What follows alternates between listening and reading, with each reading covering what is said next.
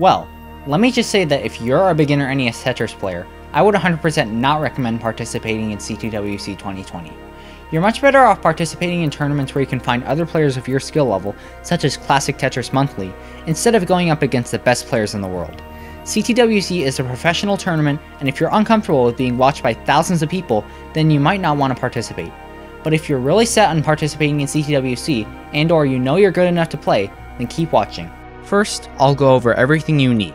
Second, I'll go over some information concerning the tournament and what you need to know to participate. And third, I'll show you how you can sign up for CTWC 2020.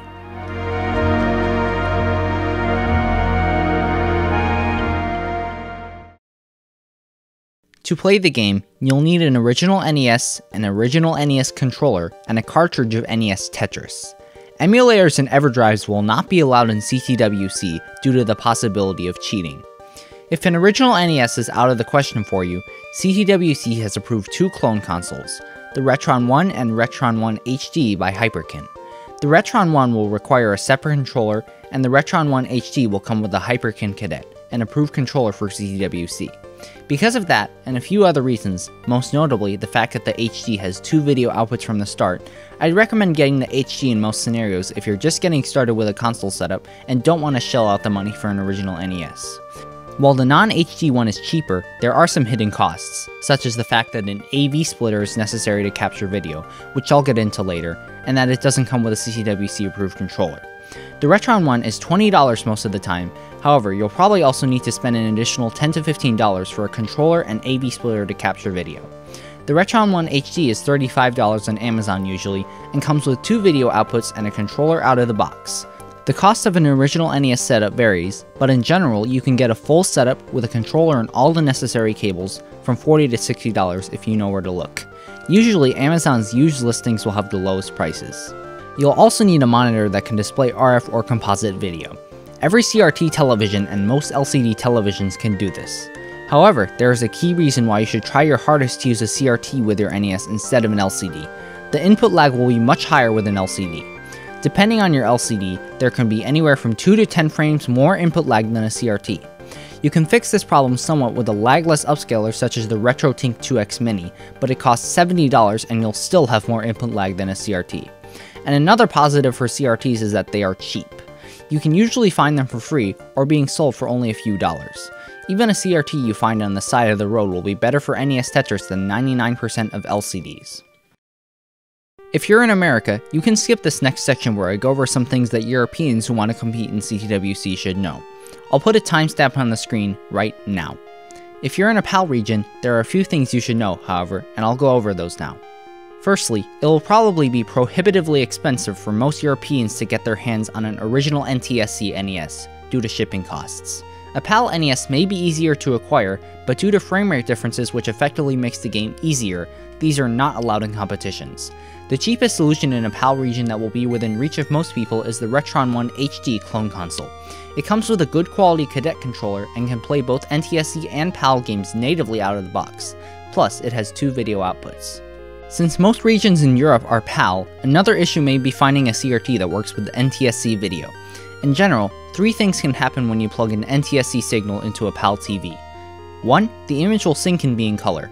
This is the best possible scenario as it basically means your TV is fully capable of accepting NTSC video. 2. The image will sync, but it will be in monochrome. This is another possible scenario, but it may make the game harder for you if you rely on recognizing the pieces by color. And 3. The image just flat out doesn't sync. Effectively, this means that your TV won't work with NTSC video at all. However, if your TV has a vertical hold control, if you fiddle with that, you may be able to get the picture to sync up. However, you still won't have color. The best path to take is to try to find a CRT that says in the manual that it works with NTSC or 60Hz signals. You can find the manual for most CRTs online using Google.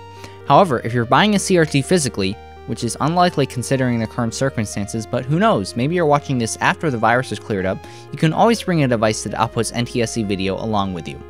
This could be something as obscure as an old camcorder, or if you already have your console, you could even bring that along. When it comes to capturing video, the basics are always the same. You'll always be capturing the composite video signal from your console, unless you have a Retron 1 HD, where it may be more cost effective to capture the video from the HDMI out port. There are several community recommended solutions to accomplish this task. The first is to get what is commonly referred to as an easy cap. This is basically the cheapest composite capture card you can get. Video quality from one of these can vary wildly as there are many different types of easy caps, but the most common one records somewhere around 15 frames per second. One of these will run you around $7 to $15. You can also get a higher quality composite capture card such as the GV USB 2. This card captures composite video nearly perfectly and costs around $40 on Amazon when in stock. However, the method that gives you the best bang for the buck is a cheap thumbstick HDMI capture card from eBay paired with an AV2 HDMI upscaler device. Using this, you can get nearly perfect 60 frames per second video, and as a bonus, you can also record from HDMI sources such as computers and more modern game consoles. And the best part about it is that the whole thing only costs around $22. The card itself is around $12 on eBay and the AV2 HDMI is around $10. And if you have a Retron 1 HD, it already has an HDMI output from the factory, which you can use with the thumbstick HDMI capture card to get 60 FPS video without an AV2 HDMI. Because of the current circumstances, it's hard to get your hands on a webcam if you don't already have one. However, there's a good chance that you have a camera better than most webcams in your pocket right now: your smartphone. This comes with the advantage of course, not needing to buy a webcam, but depending on how you do it, you may have a lot more lag than a traditional webcam. But it doesn't matter if you use a dedicated webcam or your phone, your audio will still probably sound pretty bad. While you really only need functional audio, good audio is still a very nice thing to have. Having even decent audio can make a huge difference, both in your personal streams and in things like post-game interviews, but if you're absolutely strapped for cash, you can use your webcam's built-in microphone. There are a lot of cheap, good quality microphones, such as the Neewer lapel microphone and the Sony ECM CS3. These are two entry-level lavalier microphones, with the Neewer being around $10 and the ECM CS3 being around $20. The best solution if you want good audio is to do your research and find the best thing that will work for you, as everyone's setup is different, but those two mics should be good enough for most people who just want decent audio. However, having good quality audio won't matter if you can't be seen. Lighting yourself is an absolute necessity in CTWC. Generally, if you just want something that works, it can be as simple as repurposing an old household lamp. There are many different types of lights, with some even being purpose-built for the task of lighting up a webcam shot, but for most people, a repurposed lamp will be fine if the room isn't already lit enough. Now, I'll go over some things you should know before participating in CTWC. In order to enter CTWC, you will need to pay the entry fee of $50. This will give you a 2-hour qualifier to get into the top 64. The goal of this qualifier is to get as many max outs as possible, with the highest score below max out being the deciding factor if two players get the same number of max outs. If you make it into the top 64, you will be placed into one of 8 double elimination brackets, each with 8 players. First off, something you need to know is that CTWC is a professional tournament with many viewers. You'll need to take into consideration that you're going to be watched by many people. So look around. Do you think this area looks presentable to you? Now, how about this? You might want to tidy up the area where you play. I sometimes play here. In fact, I played here in the May Masters event.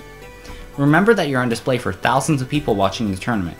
This may impact your game if you can't control your nerves, but it's also just good practice to tidy up your appearance for a professional event. You'll also need to have your face, hands, and controller visible in the webcam shot. Usually placing your webcam on top of your TV can accomplish this just fine, but depending on how close you sit to it, you may need to either move the camera to a different spot or sit further back from your TV.